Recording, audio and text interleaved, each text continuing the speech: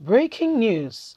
Amotekun in Ondo State combed the southwest forest for fleeing northwest Fulani herdsmen who have recently been terrorizing Ondo State. Some flee, on their intelligence and tracks. Some has flee to Edo State, and some has flee to different direction. And what they find out as they were combing the forest will shock you.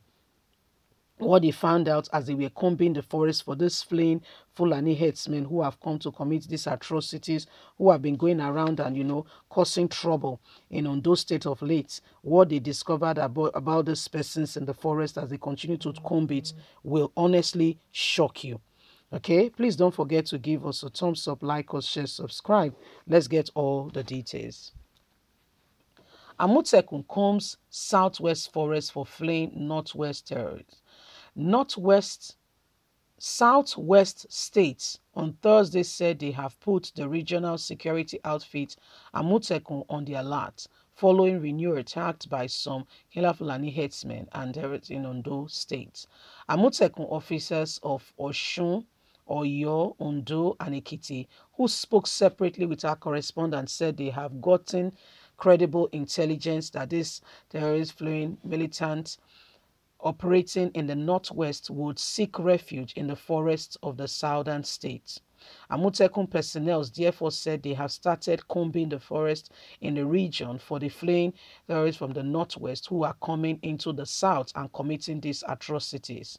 As the southwest states beef up security, groups including our Conservative Forum, the Pan-Yoruba Group, Afenifere, Ohaniezes Indigbos, in separate interview with The Punch, lamented recent killings in the country, particularly in Zamfara, where 200 people were killed, as well as Plateau, Ondo, and in Enugu states. The group said recent statements in insecurity by the President Muhammadu Buhari shows that he was not in doubt with the reality that these things are happening. Berating the president, the ACF said insecurity has worsened in the country since he assumed office in 2015. Things have gone from bad to worse. Despite his military credibility, for which some people voted for him, it has all turned out to be a lie.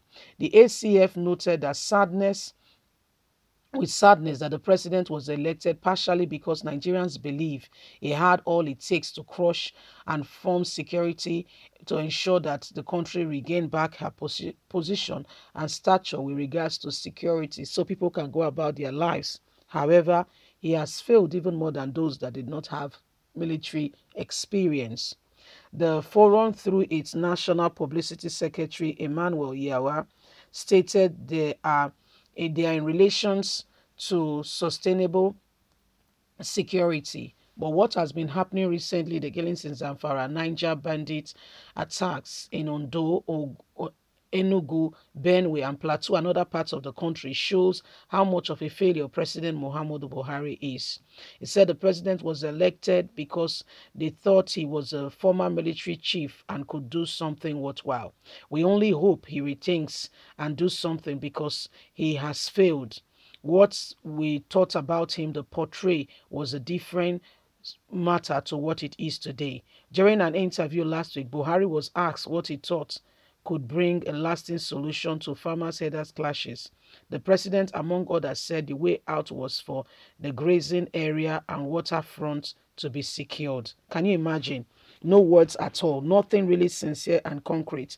What is he talking about? They should give them grazing area. In 21st century, in 21st century, when others have moved, when things have advanced very far, President Muhammadu Buhari is still thinking the cattle is the cattle.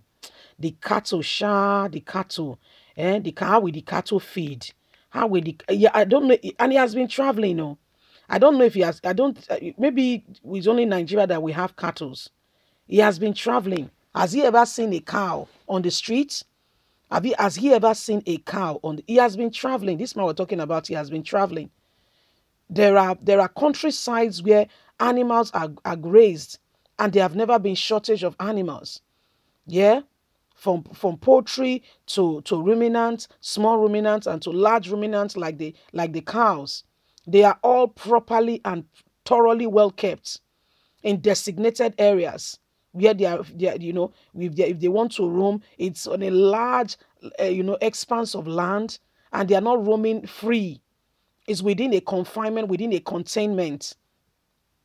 Hail is the way they go, because overseas, because of the various sharp difference in seasons, like they have, like winter and summer is too extreme. So they put things in place to ensure that the animals are well fed and looked after. However, in Nigeria is a different ball game altogether. A different ball game. What you thought about is so different from reality on ground. So different. We have some of the best of weathers, just Harmattan, rainy season and dry season. Yeah. So within this season, animals can feed and all that, but I mean, we don't do that. We don't put things in place. We don't do anything of such. All we are doing is something rather very different. You as a president, you've not thought it through to create a state where you can give them all the due necessities that they need, so that they don't roam from one place to another. All you are doing is trying to oppress people of their possession to give to. How does it work? Like, seriously, do you really think it's going to work? One person will come and surrender, his things and give to you and your boys because you are what? At what cost?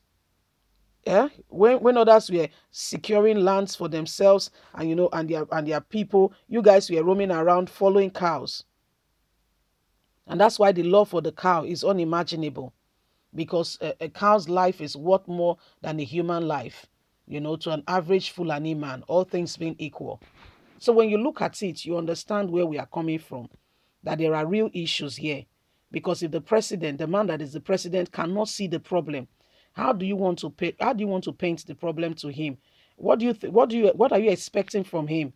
You're not going to get very much, I can assure you. You're not going to get very much. If you think you're going to get something from him, it's not very true. You're not going to get very much. You're not going to get very much. You're not going to get very far with him. You see, these are some of the things that are happening to us today as we speak. These are some of the things that are going on.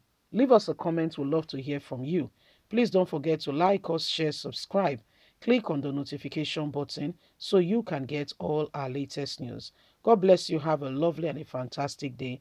From us, it's bye for now. Bye.